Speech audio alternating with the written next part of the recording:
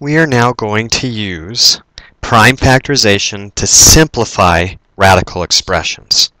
Not every expression simplifies completely. And so what we want to do is break it down and see what can be simplified versus what can't be simplified. And the way we do that is prime factorization. So we start with 150.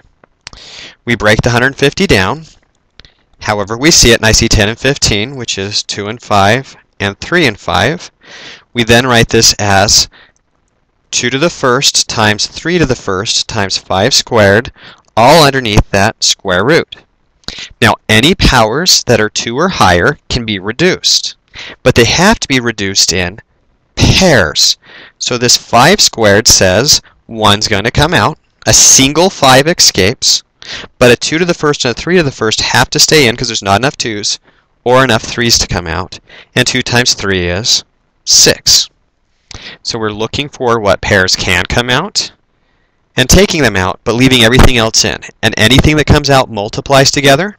Anything that stays in multiplies together. So let's look at another example. Suppose I have the cube root of 297b to the fourth. Well, we start by looking at the 297, and this breaks down. 9 goes into it 33 times. 2 plus 7 is 9, 9 goes into 9, 9 goes into 2 plus 7, so that's how I knew the 9 did. Then I just did the division to get the 33. 9 is 3 and 3, 33 is 3 and 11. There are 3 3's. I'm looking for sets of 3, so a single 3 makes it out, but that 11 stays trapped. Variables work a little bit differently. We can divide this out into b cubed times b to the first, separating the powers of 3 and then whatever's left over.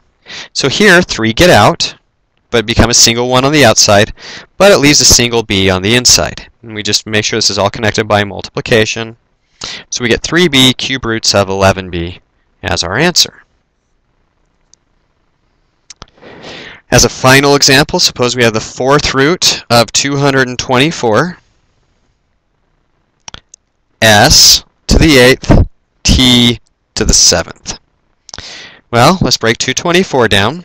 I see 2, which leaves 112, which leaves another 2, and a 56, another 2, and a 28, a 2 and a 14, and a 2 and a 7.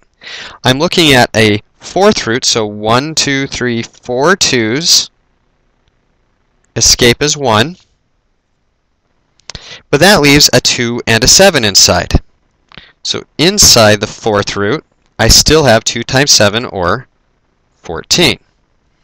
I have s to the 8th, and s to the 8th can be broken up as s to the 4th times s to the 4th. Both of those are perfect fourth roots, so both of them let a single s out, and we're left with s squared. Or 8 divided by 4 is 2. T to the 7th, though, becomes t to the 4th times t to the 3rd. So a single t gets out, but it leaves 3 inside. And here is our final answer. So by using prime factorization, we are quickly and easily able to see what's able to come out and what's not.